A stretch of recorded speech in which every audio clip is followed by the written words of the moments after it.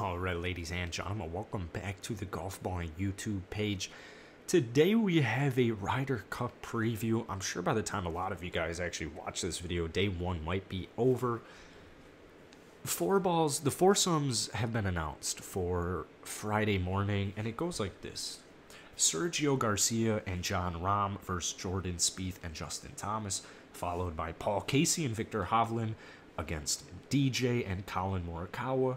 Then you got Lee Westwood and Matthew Fitzpatrick versus Daniel Berger and Brooks Koepka. Finally, you have Rory McIlroy and Ian Poulter versus Patrick Cantlay and Xander Schauffele. So this kind of goes back to the original statement that I've made on this channel before. Is made it on the podcast, which you can listen to, link in bio, by the way. But Team USA on paper, I mean, they should win this on paper.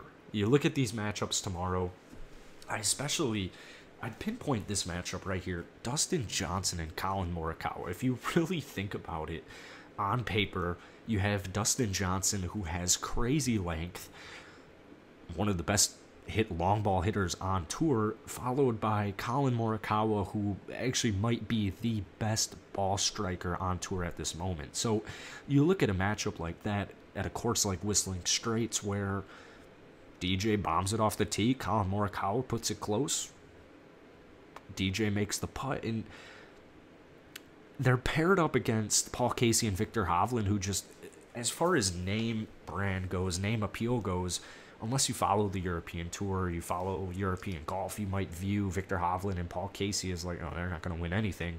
They're two of the best golfers on Europe's team at the moment. So on paper, I mean, Justin Thomas and Jordan Spieth, like, no matter who they play, just on paper, they're going to win.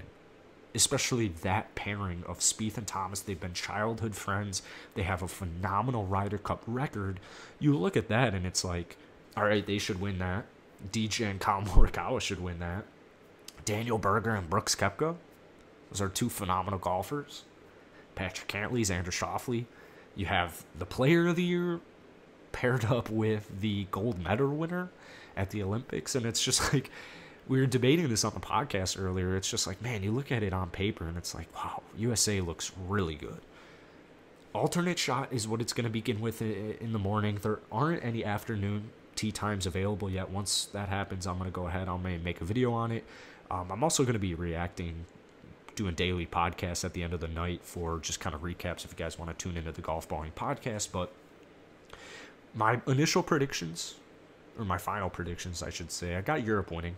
I think they're only going to win by about 3 or 4, but if Europe can get a win out of, let's say, Lee Westwood and Matthew Fitzpatrick against Daniel Berger, Brooks Koepka, Paul Casey, Viktor Hovland, even if those are halves, you can't win the Ryder Cup in the first 2 days, but you can definitely lose it. And that's what we kind of saw with Team USA 3 years ago when the last Ryder Cup was played. They just kind of lost it in the first couple of days. They weren't playing too good. If you can keep it close until Sunday, everyone has a chance. Sunday is really where it matters. That's really where you can win the golf tournament. That's really where you can win the Ryder Cup. So looking at it tomorrow, I see a lot of positives for Team USA. However, I'm still going to go with Team Europe. However, tomorrow's matchups, I'm going to go ahead. I'm going to give my prediction. I think Europe wins 2-1-1 tomorrow. I think they'll lose. I think Sergio and Jon Rahm will lose to Jordan Spieth and Justin Thomas. I think Paul Casey and Viktor Hovland will tie it up with, I think they'll have it with DJ and Morikawa.